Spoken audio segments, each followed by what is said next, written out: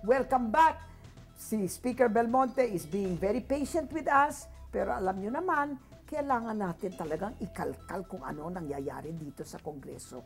Okay, Speaker, nung 2005 po may report ang PCIJ at sinabi nila na yung district representative, yung congressperson, gets a monthly salary of 35,000. Pero together with all the allowances and all the nagiging 6 million na a year. And this was in 2005. About 6 million pesos a year. All right? That was, now it is 2012. Magkano na yan? Ang sweldo, as of the 15th Congress, 97,000 wow! per person. Tumaas na. But the office itself is entitled to an operational fund. Operational fund of 300,000. 300,038, no?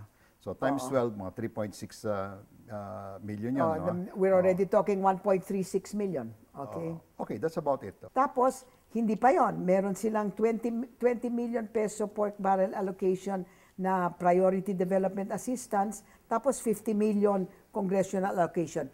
Tumaas ba rin yun? Is it still more than 70 million now? Basta ngayon, itong priority development assistance fund, no? Merong hard component of 50 and soft component of 20. Ayon, the 70 million pa rin as far as quad. And that is at the discretion of the congressperson. Hindi. Nung araw siguro at the discretion, pero ngayon may checklist, ito lang ang pwede. Magkano ang per diem ng mga kongresista na going abroad on official business? $300 a day, 7 days maximum. Plus the fare. I want to make it very clear na here is something different. Okay.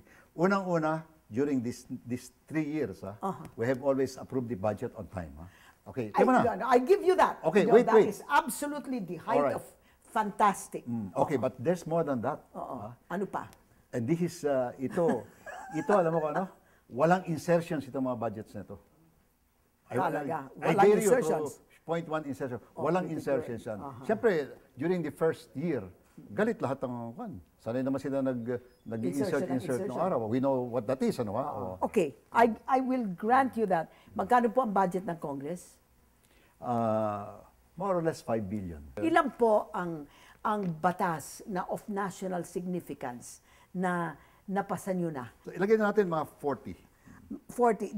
Does that include? That does not include the bills that we approved on third reading na hindi pa nakukonsultara ng Senate. Okay. Pero yung mga LEDAC priorities, yung mga priority bills by the President, out of the 35 na kanyang sinumite sa inyo, ang napasa nyo, I mean, at least approved on third reading and either approved on third reading or up is only 20. Okay, and you have 15 more bills to go and you have like 2 months more. Yeah, right. Ang tanong diyan po is that an average performance? Is that an extra, for a Congress? In your judgment, kasi you were a congressman also before. Right? Is that good, bad, or indifferent? I would say good. The point is, meron kayong note sa baba, impressed ako. Yung mga the sole responsibility of the legislature is to serve the people. How can they serve the people kung absent sila ng absent and only a little bit more than half report? Hindi ba medyo wina-waste nila? Let's face it naman. Sinasabi this was a point that was discussed a long time ago, na sinasabi nila, kahit hindi lang naman dito ang service ng congressman, doon sa kanyang mga distrito, nagsiservisyo rin siya roon. And, ang ginagawa niya doon sa distrito, hindi ba sinabi niyo, the legislator is to pass the bills, legislation, or tell me, why are they... To make may mga... Ang ibig niyo sabihin, they also serve as parang, they want to take over the executive authority of the local government officials, kaya sila nag-aaway. Pero hindi naman, nagtatrabaho rin sila ng gano'n. Pero as I agree with you, kailangan ang primary obligation is dito. Okay. I agree with you. Please tell Alright, us how many people have perfect attendance? Sa first regular session, 42. Out of 280, so we are 280. talking about 1/7. Okay. All right. About Alright.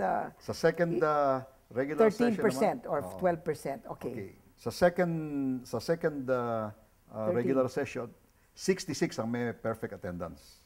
Sa second 60, dumami na. Dumami yung, Sa yung may seconds- perfect, ha? Okay. So you people, ako po teacher, the moment I come in, roll call.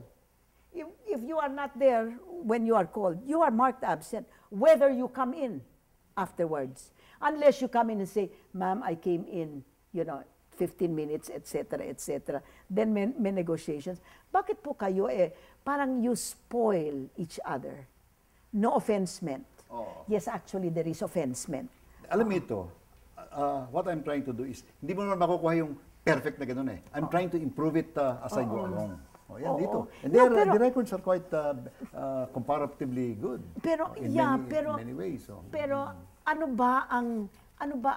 what is it that allows our Congress people, who you are leading, to behave in such a cavalier manner with respect to discharging the responsibilities as a legislator? Well, alam mo, kamukha ng sabi ko, a lot of the things that are being talked out at a certain time, hindi naman kailangan everybody is listening in. Pero at the crucial moments na kailangan talagang you have to be on the record na andito kayo because magbobotohan tayo or something, then we have to be sure na andyan silang lahat. Tignan naman natin, Mr. Speaker, yung mga those who came in because merong name recognition. For example, si Congressman Pacquiao. Ano ang kanyang record dito sa session na ito?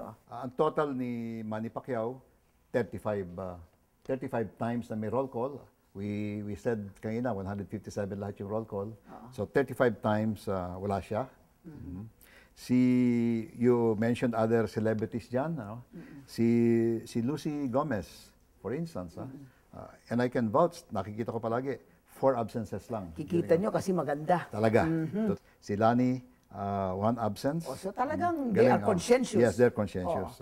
Si Imelda Marcos. Yes, dito si Ms. Marcos, nakikita ko rin palagi dahil alam mo, it's very hard to miss her eh. But she has a recorded of 7 absences. Okay. Could you please, give a last message to our mga kapuso in terms of, can you tell us how you think you performed in these 3 years? Ako, bilang speaker ngayon, sinasabi ko po na by and large, we have been true to your trust on us. Marami pa rin dapat gawin kami to improve, and we will, and we are. Pero sabihin ko sa inyo na sa tingin namin, nakakapaglingkod din kami ng mahusay sa mga sambayan ng Pilipino. Huwag kayong alis dyan mga kapuso kasi marami tayong i-analyze.